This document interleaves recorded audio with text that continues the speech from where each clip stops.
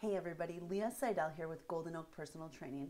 Listen, we specialize in training people who are 50 years and older, so a huge part of our business is working on fall prevention with older adults.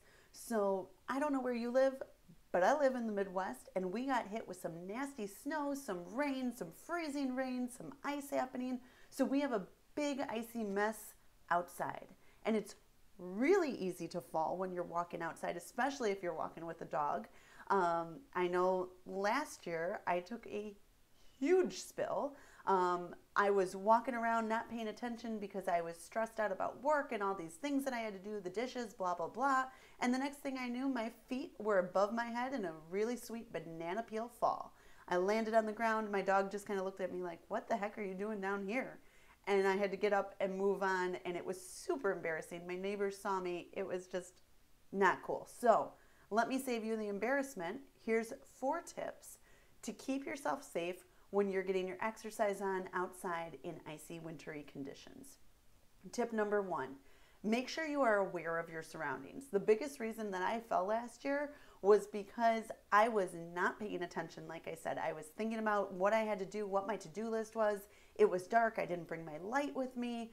You know, pay attention, you guys. If it's dark, bring a light.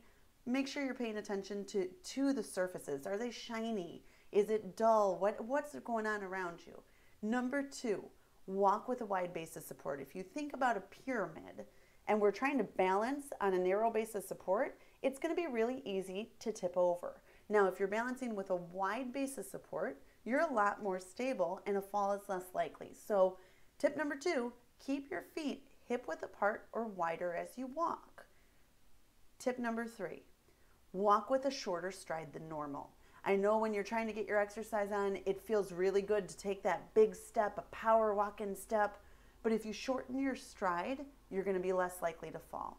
Now, our 4th and final tip here, think about when you're on ice and you're tense and you're worried about falling, what happens? Your body typically locks out, right? We lock our joints, we keep our knees really straight and locked out, and we're tense through our shoulders and our upper body. If you can take a breath and relax the upper body, keep the knees slightly bent here, you're going to be a lot less likely to fall. If you think about an athlete when they're in that ready stance, right? The knees are bent, you have a little hinge at the hips, the upper body's relaxed, you're ready to dive and jump and run in any direction. That's what we want when we're walking on ice. So again, just a quick recap, keep your awareness when you're out there, look at the surroundings, stay focused on what you're doing, don't let your day distract you, keep a wide base of support, take some shorter strides here, and then relax, keep the joints loose.